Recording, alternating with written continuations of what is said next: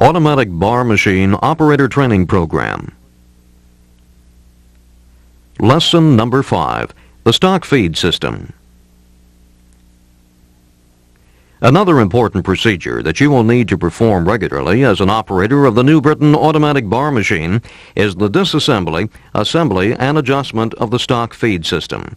This tape will show you how to perform these tasks.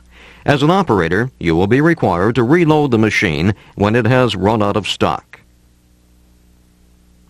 To do this, slide the stock reel tube back.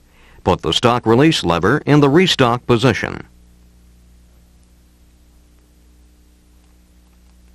Wipe off the stock with a rag. And then, feed the stock through the stock reel and through the stock guide bushing in the pusher. You may need assistance to assure that the stock is aligned with the stock guide bushings.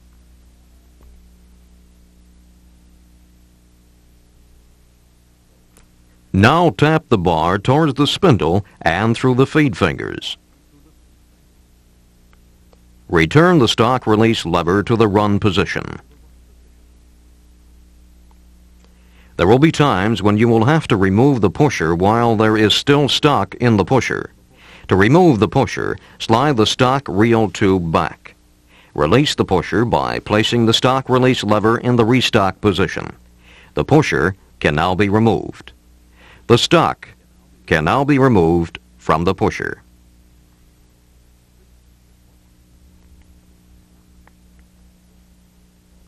The feed fingers must be replaced if they are cracked, worn, or broken. Secure the feeder tube in a vise. Be sure to use some protective measures to prevent the vise jaws from damaging the feed tube. The feed fingers can now be removed from the feed tube. The feed fingers have left-hand threads.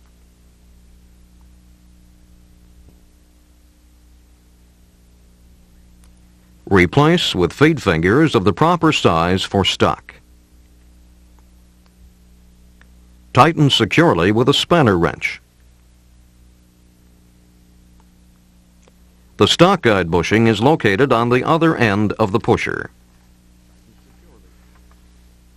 To remove it, loosen the set screw with an Allen wrench.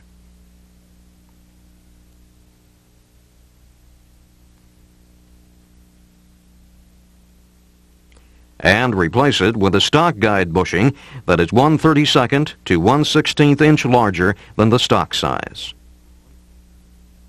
Secure the bushing by tightening the Allen set screw.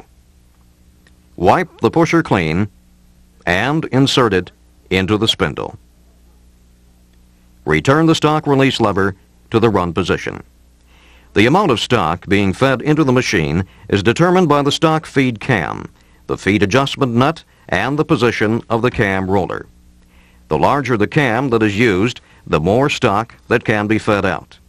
As the cam drum turns, the cam forces the roller of the stock feed slide to move back and forth.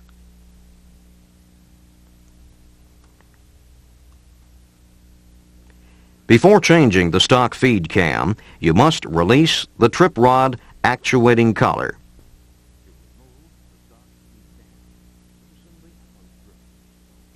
To remove the stock feed cam, loosen the Allen screws.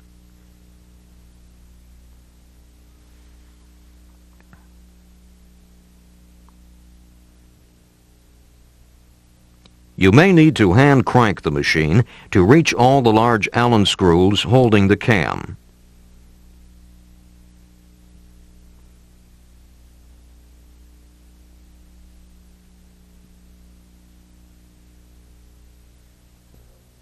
This roller is connected to the feed adjusting nut.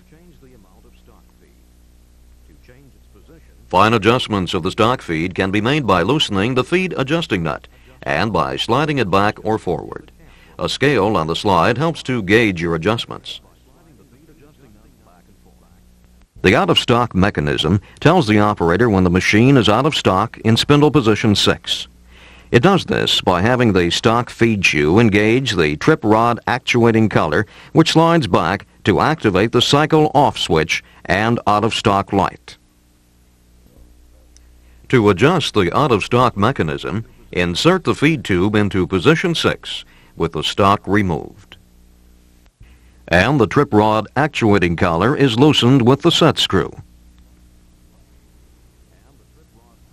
With the stock feed slide all the way back, slide the trip rod actuating collar forward until it touches the back of the stock feed return shoe. Hand crank the machine so that the stock feed slide is forward.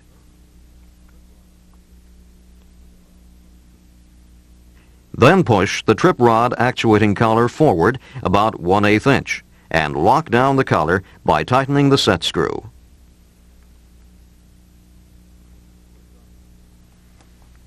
With the out-of-stock mechanism properly adjusted, the switch will engage when stock is no longer in the feed fingers of position 6.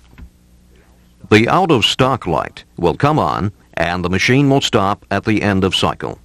You are now ready to adjust the stock stop. This must be done with care to get the exact amount of feed.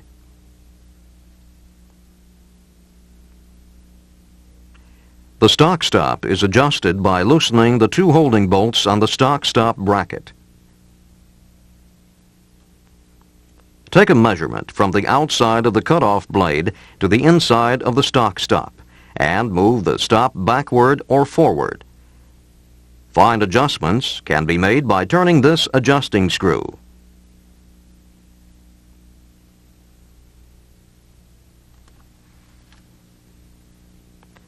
You can check your measurement by pushing a bar of stock into the stock stop. When the proper amount of feed is achieved, lock down the holding bolts on the stock stop.